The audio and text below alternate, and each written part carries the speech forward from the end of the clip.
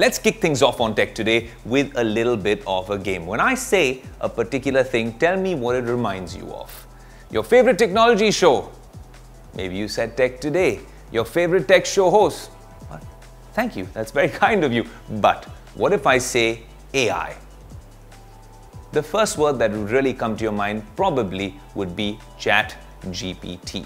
And that's a testament to the fact that OpenAI, the company, the founder, Sam Altman and his team behind ChatGPT have done a magnificent job at really giving you that iPhone moment for the world of artificial intelligence.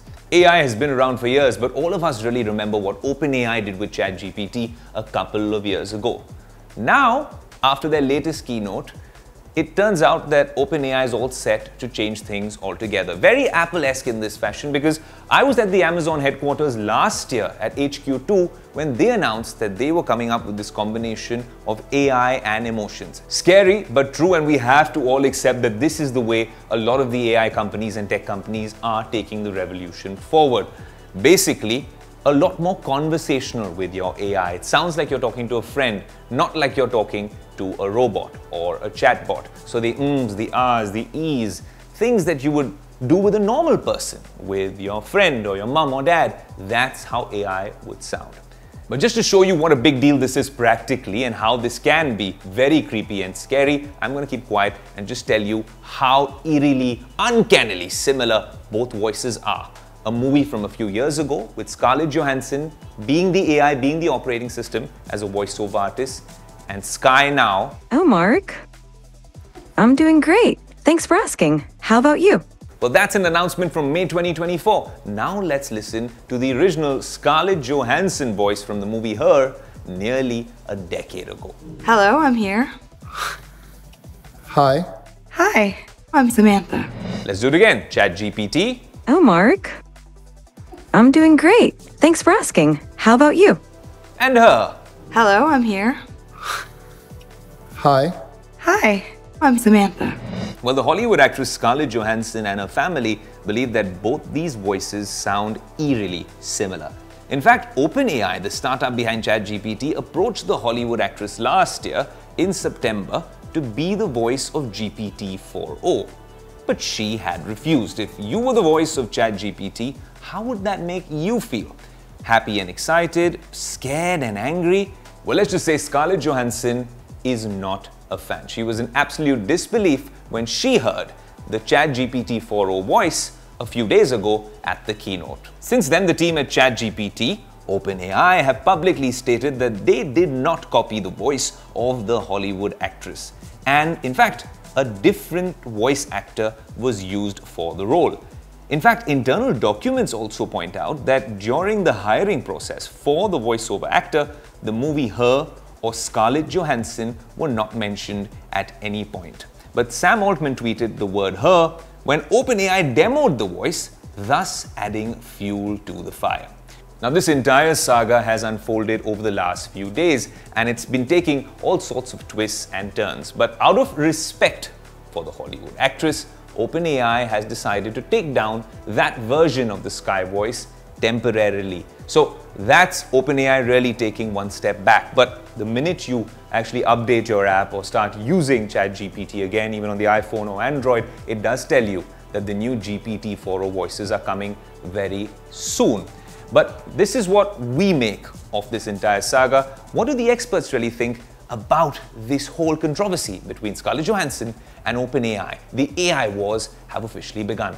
It is pertinent to note that the model was not trained on her actual voice, but on someone else's voice, which was very much like her. So possibly there's a bit of a legal issue there. However, this raises fairly strong, thorny ethical issues.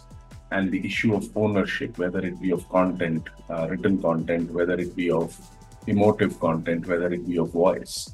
Already a lot of voice artists, a lot of authors have sued some of these tech companies, saying that, look, you are kind of using this without our permission.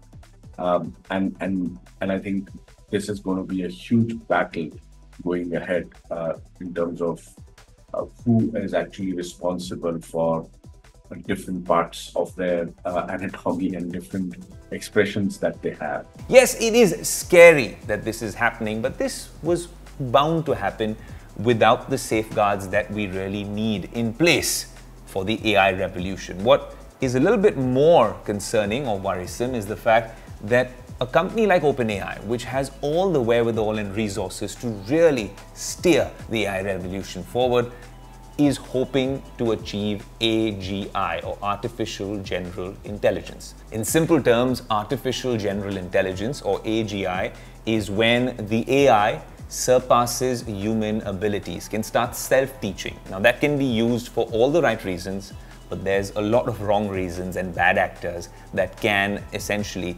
make that quite a dangerous move if not done with the right checks and balances. So that's how I feel about this particular development, but scary or not, we have to accept that AI is all around us. It's on your laptop, it's on your tablets, it's on your smartwatch, your TV, anything that is now connected in the world of technology, even half of the services that we use, whether you're entering an airport, checking into an aircraft, AI is everywhere, even when you're doing those self-checkouts at your favorite takeaway counters.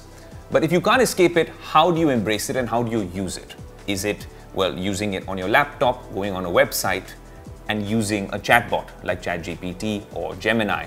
Is it actually using something like the Rabbit pin or the Humane pin? That's something which is not picked up necessarily. Now, everyone doesn't have Ray-Ban Metas on them, but that's another way that people are really latching on to this AI chatbot revolution.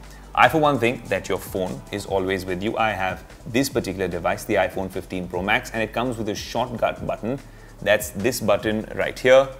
Press it, and it activates a shortcut. There's a whole video on the Tech Today socials about this. But that's just my Tech Today jugaad to use ChatGPT on my iPhone with the shortcut key. You might not have an iPhone 15 Pro Max, and maybe this is an expensive solution. So what's the next best thing? How can you make it even more convenient? Well, welcome to Nothing's new products.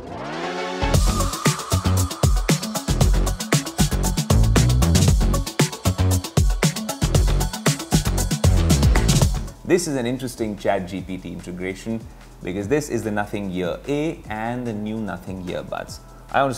This is the more premium one for nearly 15,000 rupees. For 5,000 rupees lesser is this device, the Nothing Ear A.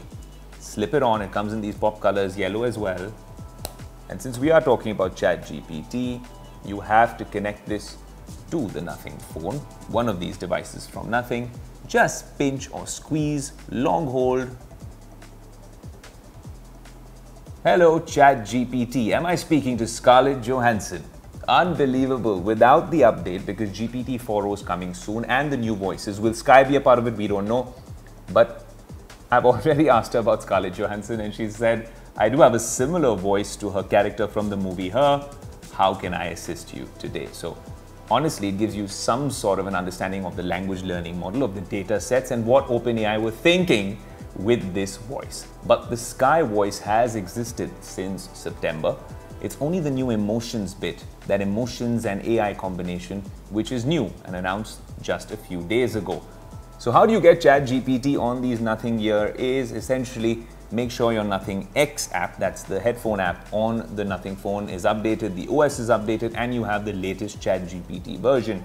If you've taken a premium version of ChatGPT, log in from that account and then just pinch when that shortcut is selected and watch the magic happen. It's exactly like using the shortcuts feature that I did through a longer route on the iPhone, but then it becomes so convenient. You can ask it all sorts of questions. It's not that intrusive. And with the updates coming to ChatGPT, if GPT-4o is what they're promising, then this becomes eerily similar to the movie Her, because we can have a conversation with our chat assistant.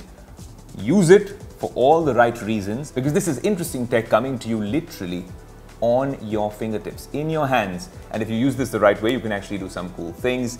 These buds cost under 10,000 rupees. So very quickly, what's my take when it comes to AI being all around us? Google's doing some cool things with Astra and Gemini. We've seen the guys at Rabbit and Humane experimenting with hardware variables. They have their own operating systems as well.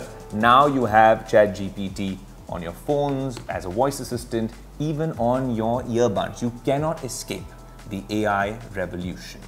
Should you embrace it? Yes. The only way to really not become obsolete or redundant is if you can pick up exactly how this revolution is actually headed, in which direction it's headed, and then ensure that you have the right skill sets to really embrace all the good that comes with AI, and also be wary of the not so good that might come with AI as well. That's my hot take for now, but honestly, this is a really cool feature.